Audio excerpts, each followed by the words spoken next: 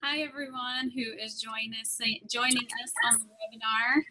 Hopefully you can all hear me. As we're waiting for everyone to continue logging on, if you could make sure that your microphone is on mute. You can also turn off your video function. Rather, if you have questions or comments as we go throughout, we'd appreciate it if you could type those in the chat box, and we will make time at the end of our webinar to respond to all of those. So again, just make sure you turn your sound and your video off and keep them off for the entirety of the webinar, and we'll make time for questions and comments later on. All right, with that, let's go ahead and get started. Welcome to the first part of the LRA webinar series about writing high-quality proposals. As we start, I want to introduce you to our panel, those who will be responding to your questions and offering some tips tonight. So I'm going to first go to Bangui. Bangui, can you introduce yourself? Yes, thank you, Amy. My name is Bonggi Zhang. I'm pleased to be part of this great webinar, and I am currently assistant professor in the Department of Reading and Language Arts at Syracuse University. Thanks. And Carmen? Hi, I'm Carmen Medina, and I'm part of the LRA board. I'm also associate professor at Indiana University. And Lenny?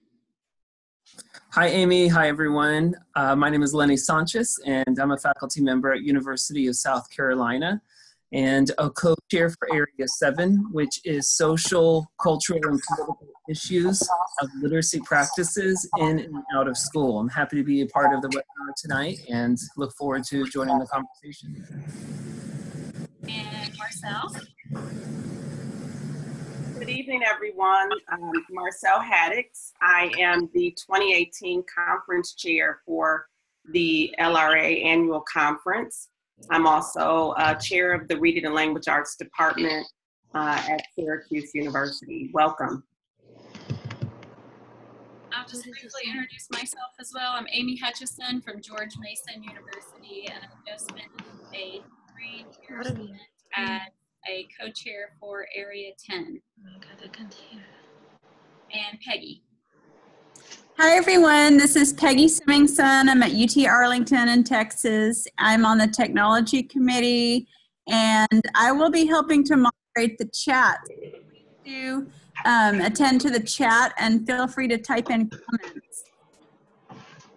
Okay, thank you, everyone. So I'll briefly review our agenda for tonight. We're going to go over the call for proposals. We'll discuss some of the review criteria for proposals. We'll talk about responding to the conference theme. We'll discuss some of the different types of submissions for the conference, and then each of our panelists will give you some brief tips and advice for submitting proposals. And then the remainder of our time will be for questions and comments, and our panelists will respond to your questions. So again, feel free to type those in the chat box at any point throughout, and we'll get to as many of those as we can. So with that, I'm going to turn it over to Marcel to talk about should you submit a proposal. So first, I want to thank everyone for being on the webinar, and that suggests that you have an interest in the 2018 conference and are already thinking about ideas for submitting and participating in this year's annual conference and proposal review process. So the first thing, please read the call for proposals in its entirety, and you can access the call for proposals on the LRA website. Just go to Literacy Research Association to access that call. You'll see a tab that says annual conference, and you'll find both a Word and PDF document. And in that document, it goes over the conference theme, it goes over the types of submissions. It talks about the process, the actual technical process of submitting the proposals through All Academic. You also want to understand the research areas, the 14 research areas. I won't go through all 14 of them now, but you can access information about that also on the website to find out if you have an idea for a conference proposal, what kinds of, where your proposal might best fit in terms of the research areas that we have for the organization. You'll notice with each research area, there are co-chairs, co-area chairs, who if you have questions, you might feel free to reach out to those individuals. You might find that your colleagues are serving as area chairs. And then there's also information in the call for proposals for who to contact if you have questions about that. So certainly we can assist, but you'll find that depending on your research, that it may fall under many areas. So you want to really think through what might be the best avenue for you. And what's really important is just to know that you want to think about making sure that you're submitting, if you have original work, original research that's related to literacy that you have not published elsewhere, that you have not submitted for publication, that this is a conference paper presentation is a publication. It is an avenue for you to be a research study that has been conducted, that you have findings to present on. So we can talk about that a bit more as we talk about criteria for review.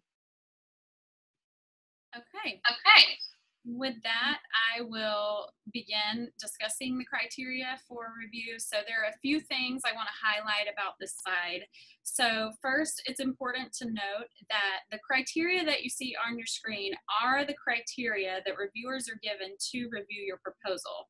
So each proposal will have 3 reviewers, and they will provide a rating on each of these criteria.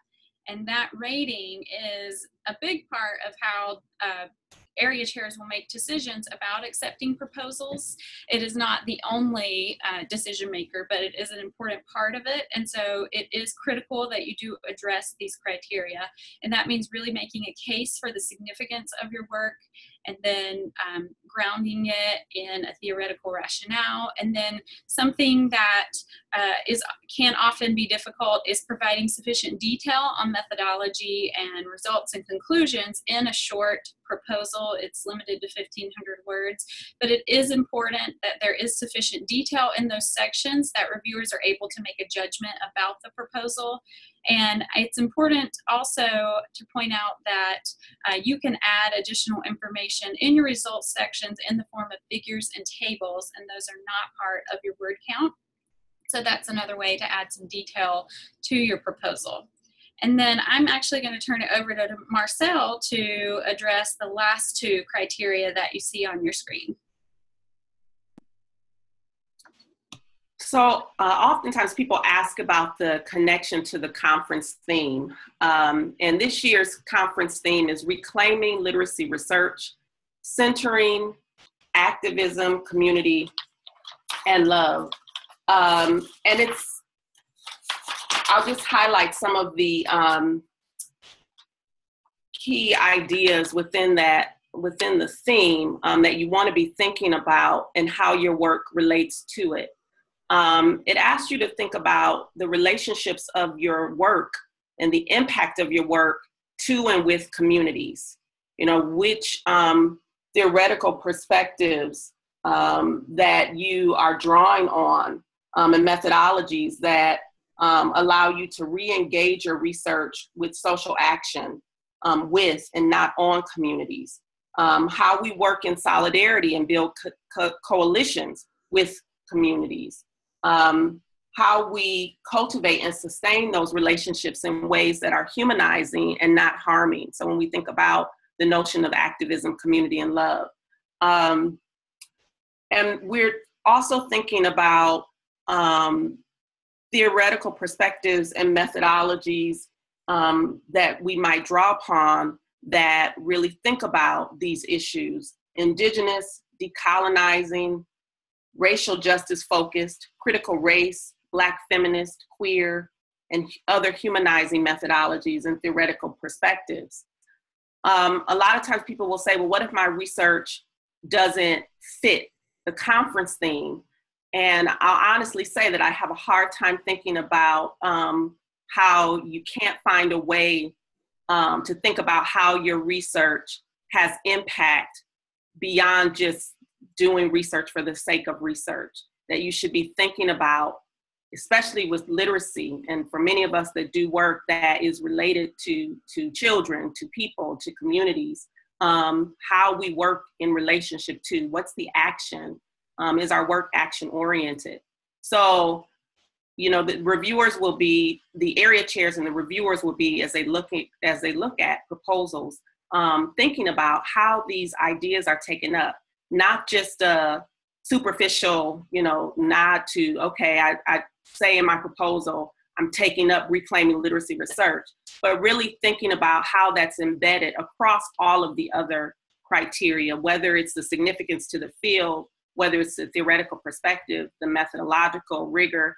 All of those things are ways in which we would be looking for how people re-engage their research with community and social action. So the theme is important, and we will be looking for that in proposals that are submitted. The last criteria is the attention to issues of equity, inclusion, and diversity.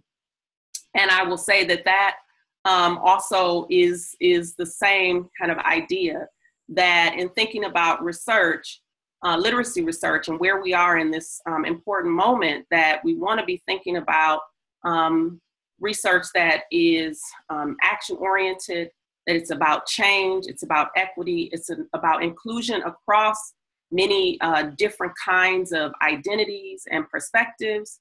We're thinking about epistemological and methodological inclusion and diversity. So there are many ways that we can think about how issues of equity and inclusion and diversity are attended to.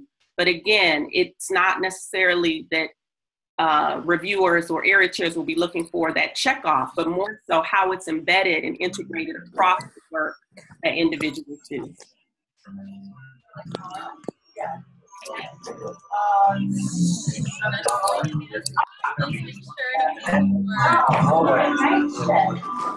Make sure to mute your microphone.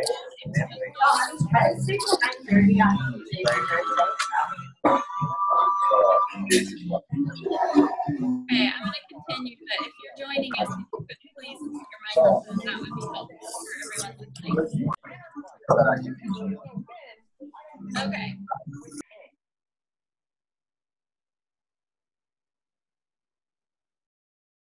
Here. I want to discuss a few other criteria. So we discussed the paper criteria, but in addition to paper sessions, there are other types of sessions that you can submit to the conference, and one of those are symposia, and the other are alternate format sessions. So symposia a symposium is a collection of papers related to a unified theme or topic. And then you could submit to alternate format if you have a topic or a research approach that would be better with a different type of discussion or a different type of presentation. You can present an alternate format session. So in addition to the criteria that we've already reviewed, these two types of sessions have these three additional criteria that you see here on your screen. So specifically, area chairs are looking for the coherence among the papers, that they all are closely related and related to the unifying theme. They're also looking at the quality of individual papers as well as the collective set of papers, but individual papers should each have their own specific focus and be of high quality. And then, as it mentions in the call for proposals, area chairs are really looking for some variety in how scholars are approaching the work, variety in the methodologies and the theoretical perspectives, and specifically variety in the institutions that the proposers are coming from. These sessions are really great for bringing together different perspectives on a topic or even different approaches to studying a topic. And as the program mentions, or the call for proposal mentions, area chairs are going to give preference to symposia proposals that are for presenters from different institutions. And then I'm going to let Marcel discuss the next two varieties, starting with study groups. Yes, and Amy, I just want to underscore what you just said. It's really important that with symposia that are submitted, that it shows, as Amy pointed out, the cross-institutional affiliations and people coming from different, maybe methodological or theoretical perspectives, all having a shared inquiry.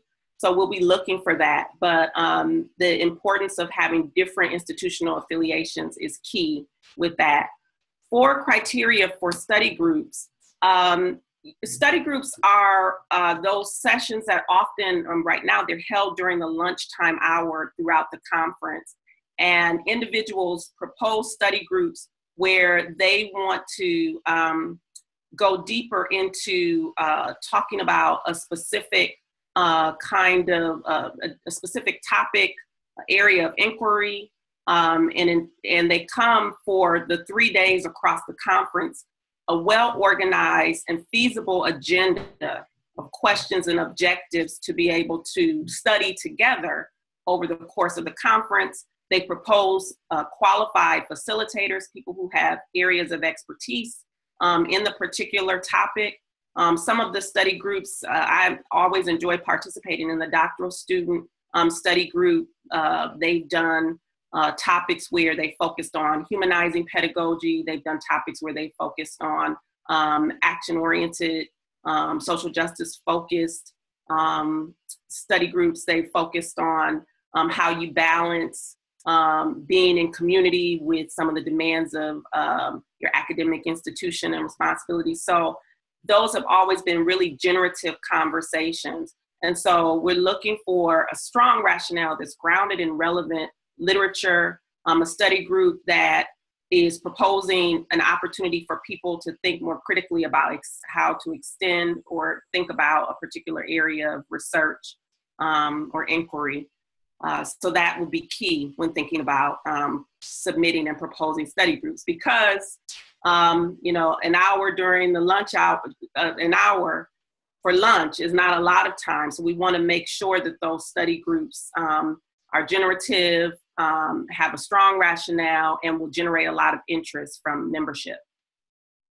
The next area, and I've seen that some people have asked questions about this, if your research is currently a work in progress, there are opportunities for you to submit. This is idea for participants who are conducting research, but you should have some preliminary findings to present and discuss. So for works in progress. The roundtable sessions are great for that, where people come together, you present. Roundtables are generally organized with 3 people at a table, each having time to present their works in progress and to have conversation and dialogue with individuals about the work. It should still be the presentation of original research or theoretical work.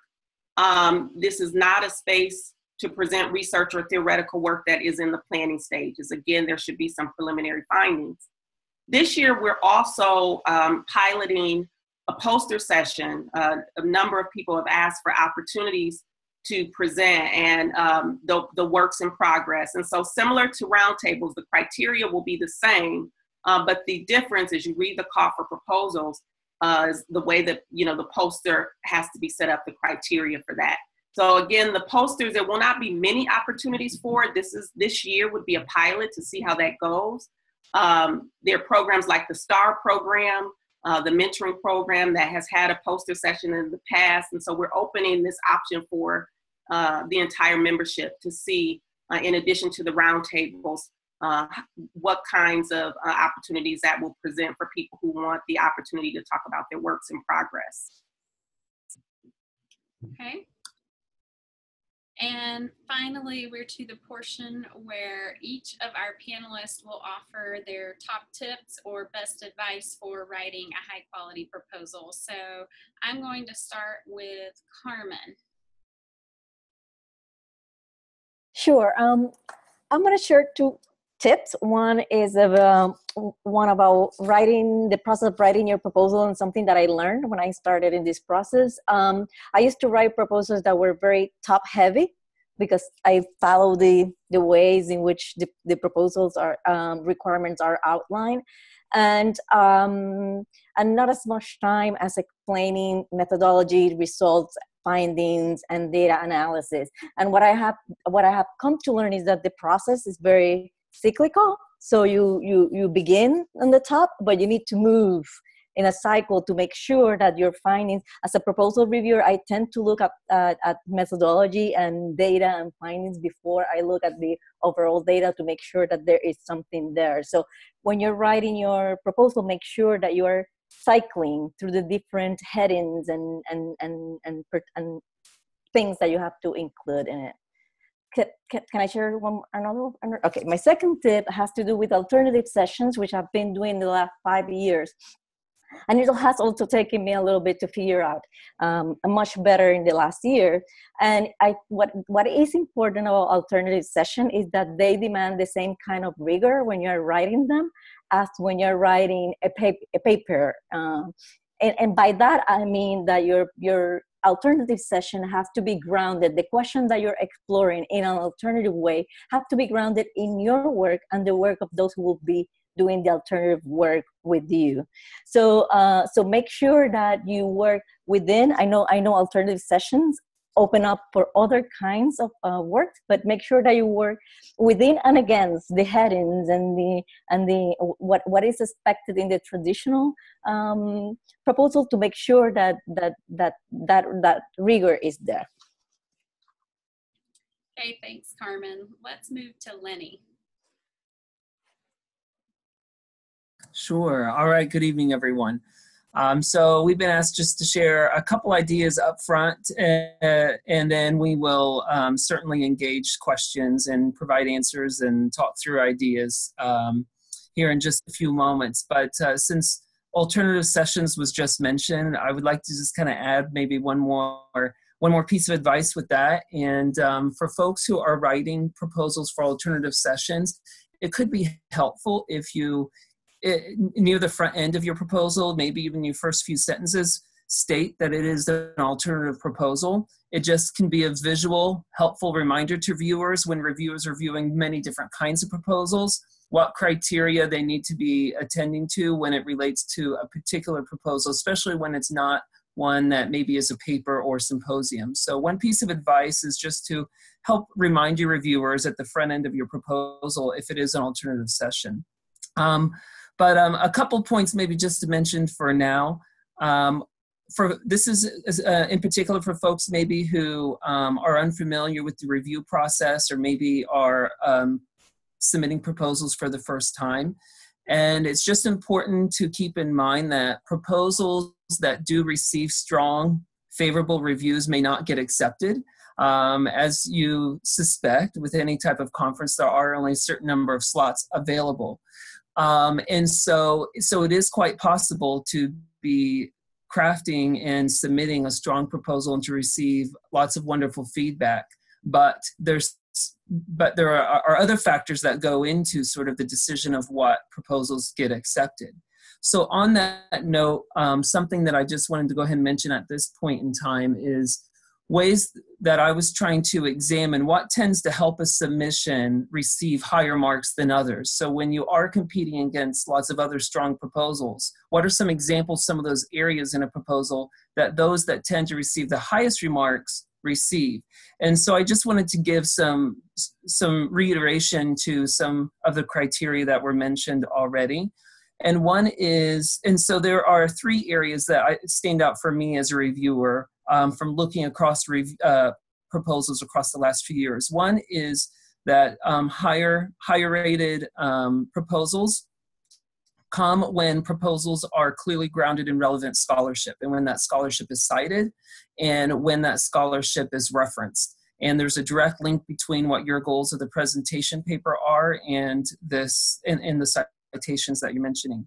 The second one is what Carmen just shared with us, is the opportunity to clearly describe your theoretical framing, your research design, and your methodology, and to make sure there's a link between those.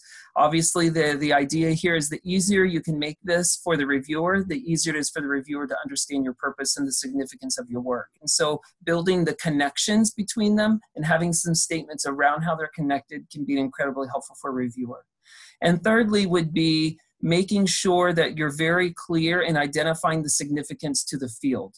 And so, again, the reviewers are keeping that in mind, and where you do that in a proposal, certainly there's flexibility in that, but making sure that there's more than just a single sentence or a single statement around the significance of it is a way, again, that tends to sort of help reviewers attend to that issue, and again, often leads to higher remarks.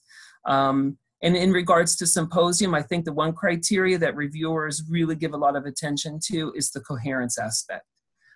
So those are just a couple points for now, and I'll jump back in accordingly. Thanks, Lenny. Let's move to Bongyi. Carmen and Lenny, those were not just a couple of points.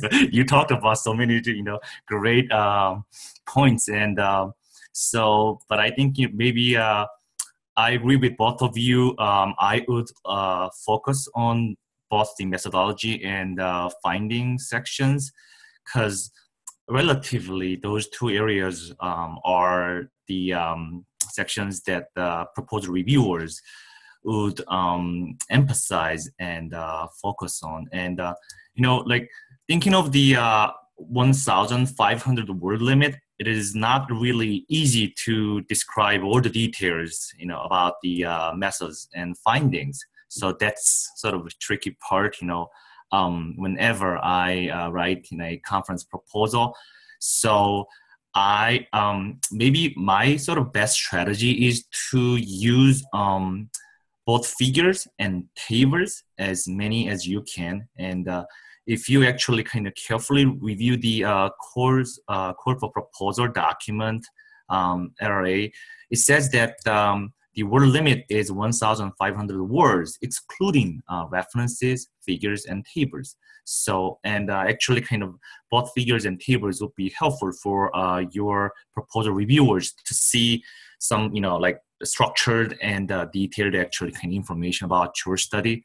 So that would be my best strategy. And another strategy would be having a mock review session by inviting actually your colleague to be a reviewer. So we, Amy and Marcel just actually shared all the 8 criteria that will be used for evaluating our proposal. So using those 8 criteria, we can help each other. Maybe we can get it done by 1 week before March 1st, the proposal deadline, and we can share each other and actually share, using the 1 to 5 or Likert scale score, and with some constructive feedback. So I think that'd be great. Would be really helpful to strengthen our proposal and revise it.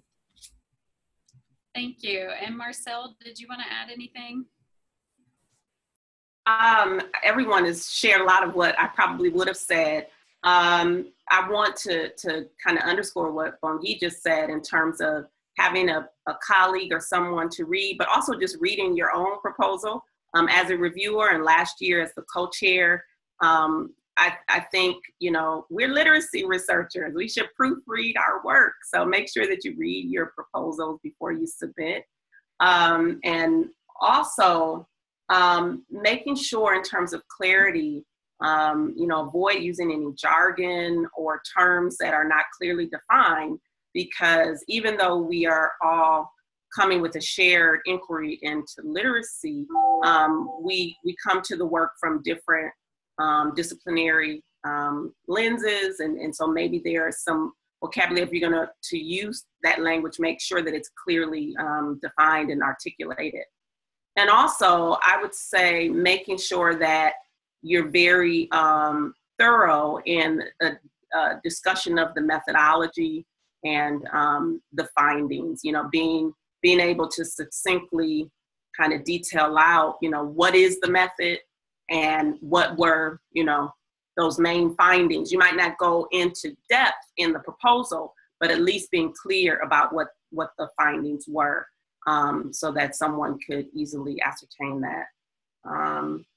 And just back to Lenny's point about the grounded in relevant literature, one thing we will be looking at is the current research, how it extends, where we currently are, but also understanding too that there are those pieces of research that may historically ground your work that are important. So theoretically, empirically. So that grounding in research is really important. Okay, thank you. So I do just want to remind you that proposals are due March 1st at 11:59 p.m., not a minute later. And as Bongi suggested, perhaps you could have your proposal written even sooner and have a colleague review it. So now we're going to turn to your questions. I'm going to let Peggy call out questions to us, and one of our panelists will respond. Okay, hi, can you guys hear me? Yes. Okay, great, we've got 5 questions, and I think one of them was kind of answered, so I'll start, and they're also in the chat window for you that are visual. So we have a question: what if your original work is accepted but not published anywhere yet? And I think what this person meant was it was accepted, it's going to be coming out like late December, right around conference time. Is that okay, or should it be completely not published in any form? I think this is interesting because I'm sure we all have been to sessions where people present work and they, even in the presentation, cite the work or say, reference this or go to this.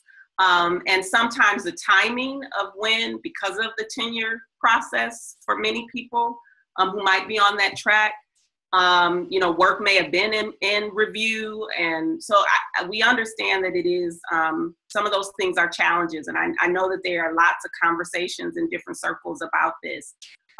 It should be, this is seen as a publication. So in the sense that the conference, you don't want a situation where every year someone is presenting on the same work that's already been published and they're just kind of recycling the work. And we've seen this at other organizations and conferences that we might attend. So you should be presenting original work that has not been published with the understanding, that should be the intention. And also with the understanding that there are opportunities in the literacy, research, and theory. I can never get the acronym right. The yearbook, it has a new name now.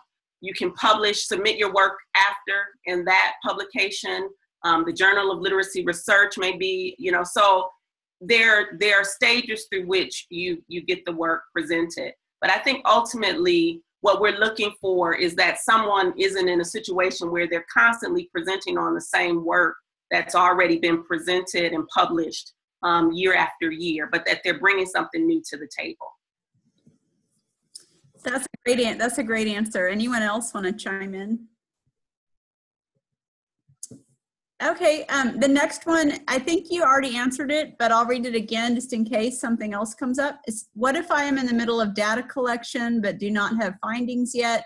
Would a roundtable be the best type of session? And so do you want to add anything to that? I think you want to wait until you have some preliminary findings. So, if it is in the stages where you're still just data collecting and there hasn't been any preliminary analysis, I would say you want to wait until next year or the next conference.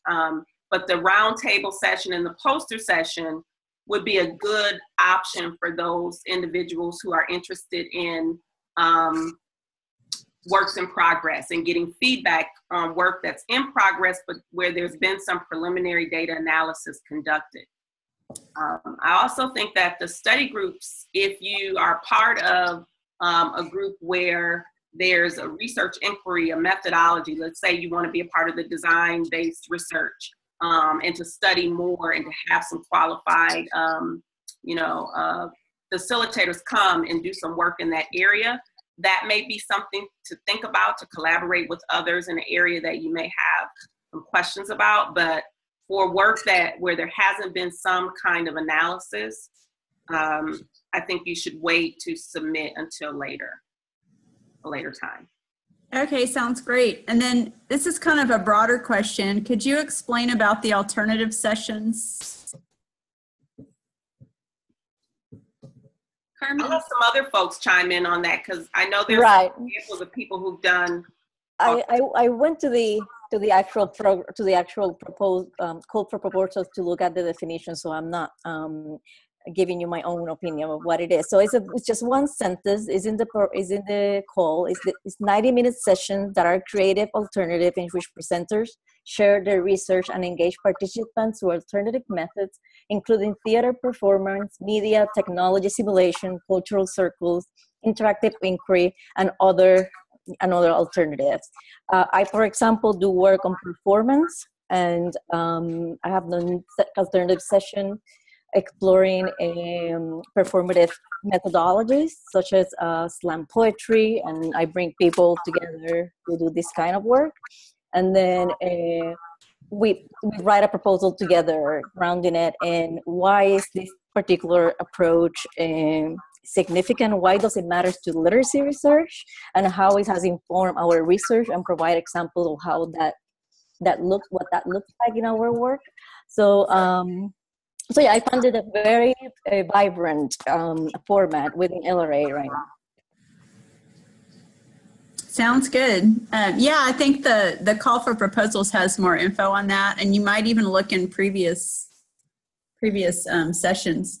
What's one? Oh, go ahead. Did anyone else want to chime in? Sure. Yeah, I just wanted to add into that often an alternative session will try and engage the audience in a different way than a traditional symposium. So a question that maybe reviewers have is, what is your session doing, or what is different about your format than what one might see in a traditional symposium? And so in that case, oftentimes folks who are writing an alternative session proposal also include a methodology in the sense of the format and design that they're going to use to create that particular proposal. And so sometimes there's a methodology that they will be drawing on that incorporates the audience to participate in a certain way. So there's often, and it's a wonderful opportunity to sort of disseminate the presenter's ideas, and also though to obtain ideas from the attendees in ways that traditional formats don't often afford. Sounds good. I'm going to move on to the next question, and it's, what's one thing you've learned you wish you had known before your first proposal?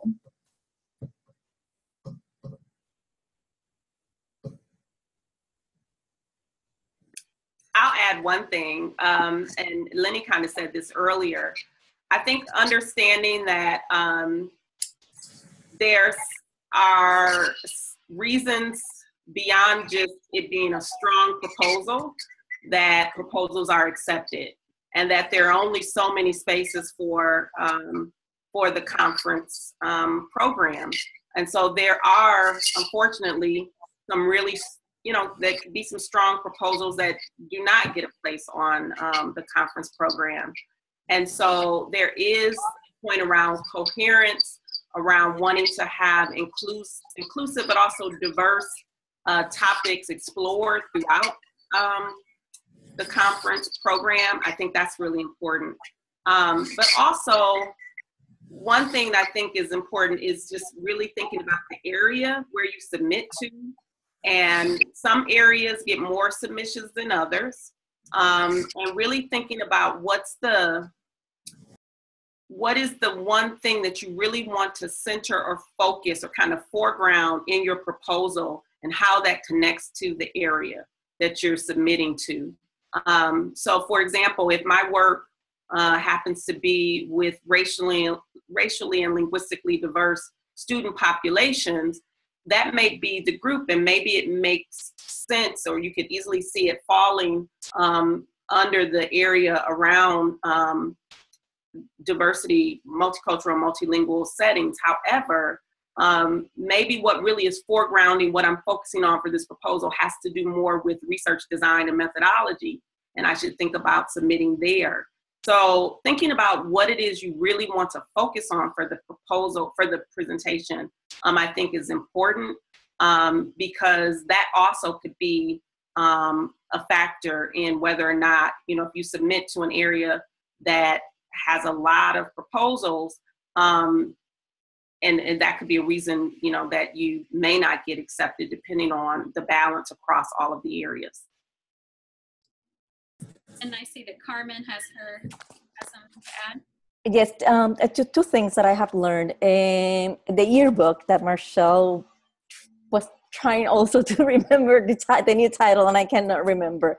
But what used to be the yearbook, that handbook is very valuable in terms of seeing how people write papers for the conference, because those are actually it's like what people usually know as the proceedings. So although the things change a lot, it would give you a sense of how is it that people organize their papers and the structures around the conference. The other thing that I have learned, and I really appreciate, is that you should expect the people that are going to read your proposal to really know their area. I mean, I find, although I've never known who reviews my proposal, I'm always amazed at the rigor and the feedback that I get. So it is very obvious. I know that the people that are reading my proposal are obviously people that are really involved in literacy research. So just have that right for that, with that audience in mind. Can I say one thing, just in terms of the name of the name of the yearbook or the journal is the Literacy Research Theory, Method, and Practice. The let me get it right, LRTMP, 5 letters. So that would be an option. We've referenced this, so I wanted to make sure to get it right. Can I just kind of just one additional advice? Sorry, Amy. I don't know why, but I don't have a raise my hand function in my Zoom software. So sorry to interrupt quickly. I just want to echo actually what Marcel just shared with us. 1 year when I was a doc student, I was so passionate about, okay, I'm going to be a first author of my own LRA proposal. So I created this proposal, and I thought that it was about adolescents reading attitudes, and I used survey methods. So I thought that it would really fit into area 7 because my participants were adolescents, but it was rejected.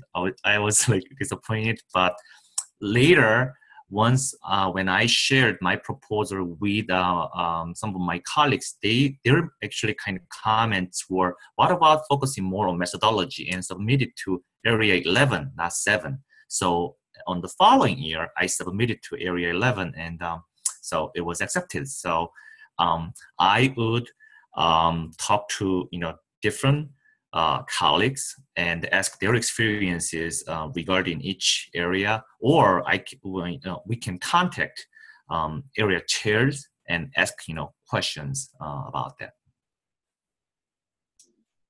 So I'll jump in just to share one piece, and that it was trying to learn how to make clearer to the reviewers how to find the criteria in my proposal. So oftentimes, I feel that I, as the writer, right, as the submitter, could identify where the criteria is.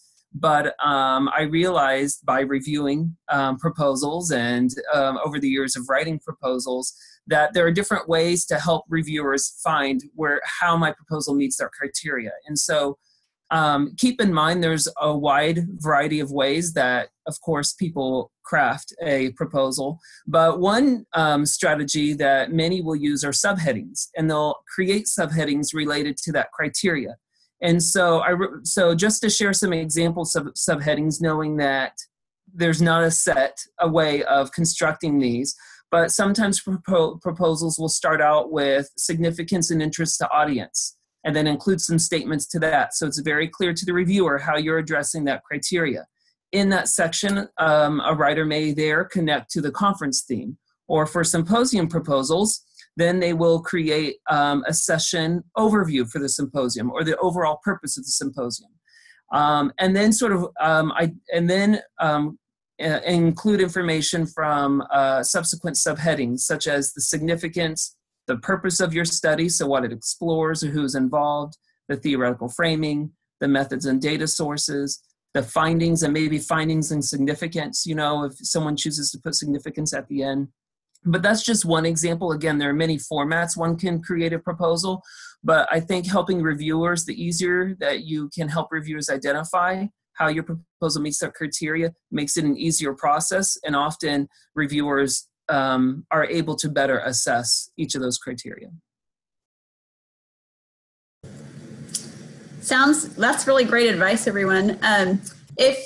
If we have another question, if you conducted a qualitative study, what is the best method to discuss your methodology if figures and tables don't tell the full story of your study?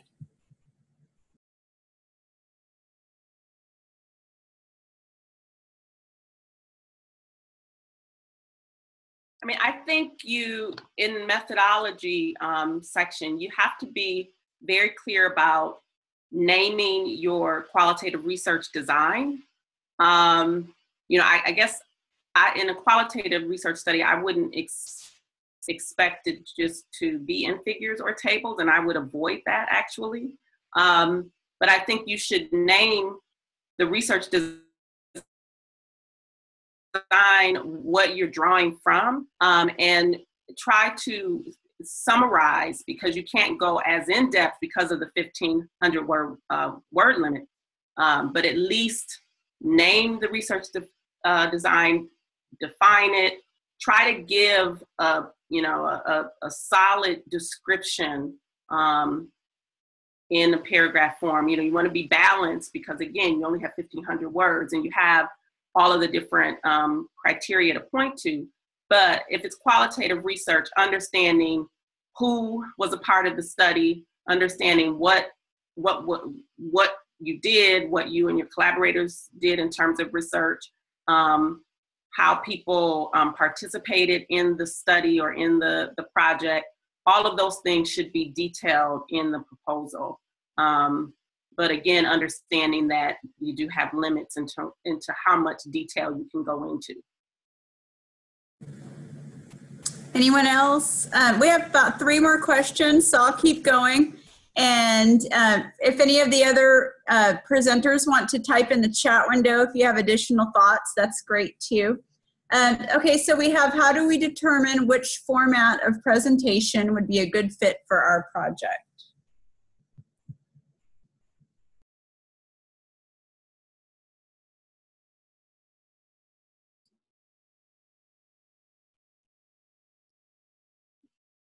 I can jump in on that. I think it goes back to maybe the stage of your research. As we talked about, the roundtables and the poster sessions are better for work that has some initial analysis but is still in progress.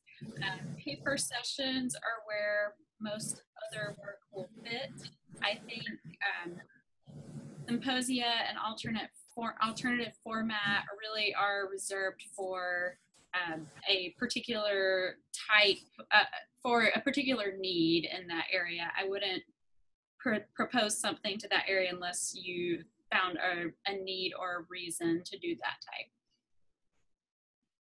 And just to add to what Amy just said, you know, if you submit an individual paper proposal, the area chairs will work to put papers together for a symposium that come together in some type of coherent theme or topic. And typically there's been a discussant, and there will be actually a follow-up webinar later that will talk about the role of discussants. There's a discussant then that will respond to your work as part of a broader symposia.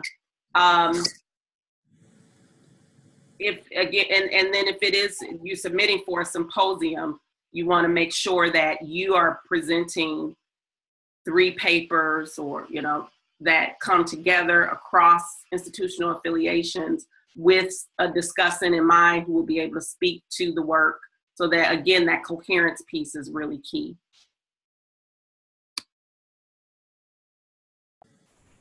Anyone else on our panel?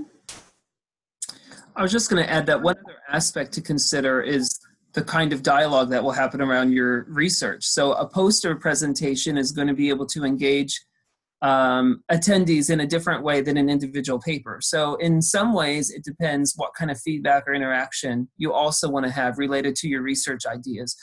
Whereas something like Amy was saying with an alternative format and a symposium, that requires having other collaborators and other partners involved in the design of that. So even though individual papers eventually are compiled and organized into symposium sessions, to submit for alternative format and symposium, it involves having some collaboration in that, I guess, preset in that sense.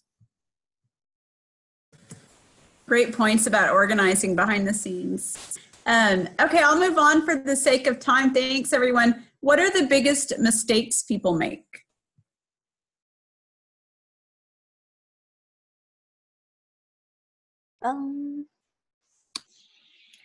I think people sometimes, and it relates to the question of findings and how to articulate them. I think sometimes people want to go too broad and say everything about an entire project, and I think in this kind of proposal you have to be very strategic about, and everything has to tie together. So you need to be very good at finding when you're going in tangents that are not keeping you very, and I used to do that, and becoming better at saying, okay, is this really relevant to the point that I'm trying to make in the proposal?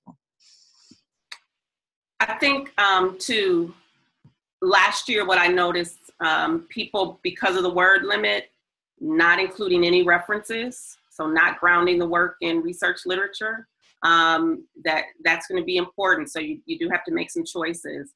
The other is not blinding the review. So these are kind of just practical things, but making sure that you take out any references to your identity is important. And generally, in all academic, when if you submit, area chairs may send it back and say, before it goes out to reviewers, that it needs to be a blinded review. But those are some just basic mistakes that I've noticed that people have made.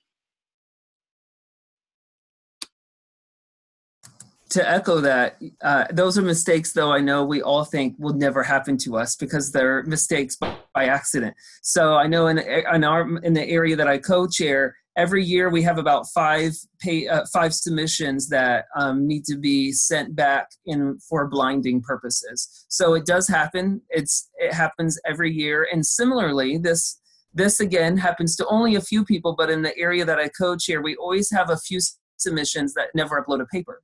So I would say triple check that your paper was actually uploaded, and make sure you go back into the system later to, after you submitted it again, to make sure it's uploaded. You might even take a picture, a screenshot, to show that you received the message that it was uploaded properly.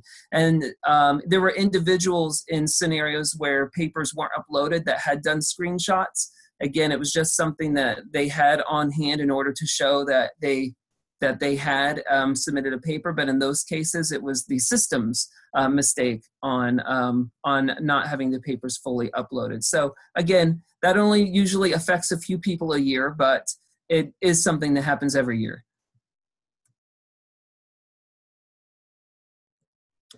Great, you guys. So we have our last question of the webinar, and this has to do with theoretical, conceptual kind of papers or proposals. So talk about what criteria there are for proposals that address theory, policy, or issues that don't report research, maybe don't have a method or theory or data analysis. Is reporting research given priority in terms of acceptance? Kind of a two-part question.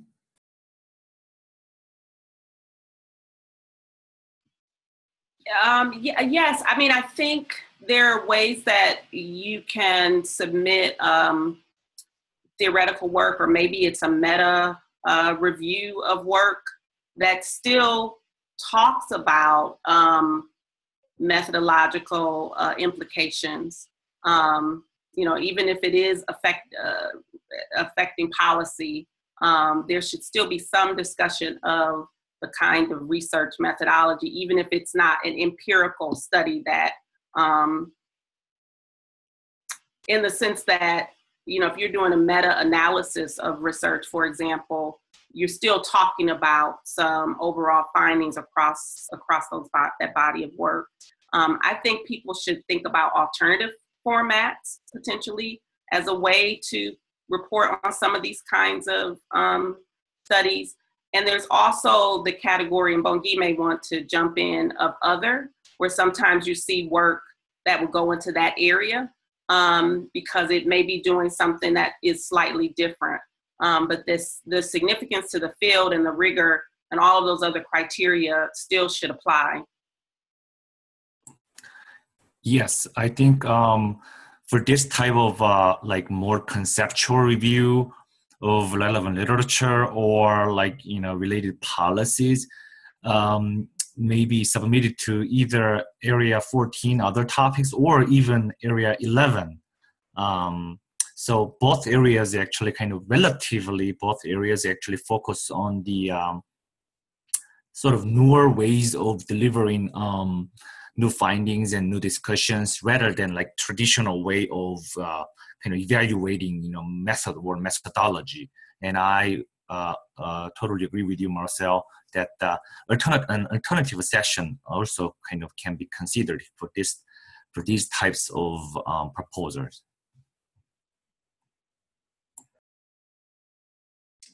I believe that's all we have time for. We're to the end of our hour, but I do want to thank everyone for joining. I do want to also remind you that there's part 2 of the webinar series that is on the roles and responsibilities for proposal reviewers. If you're thinking about being a reviewer, this might be a great session for you to join, or even if you're a seasoned reviewer, it can also be helpful. Before we sign off, I just want to see if Marcel has anything else you want to add. Thanks so much, Amy. I would just add that you can go on to the Literacy Research Association.org, our website, and you'll also see instructions for how to log on to All Academic 2018. So you do have to, even if you've submitted a proposal in previous years, you have to log on and create a new account for All Academic system. Familiarize yourself with that system. You can go on and log on now. And, you know, if you can help it, don't wait till the last minute to submit your proposal. Get them in before that 11:59 when the system will crash. But I'd like to just thank Amy, Peggy, Bongi, Lenny, Carmen, and everyone for participating in this discussion. And for all of you that registered to participate, it is recorded and it will be archived and available for you to reference at a later date.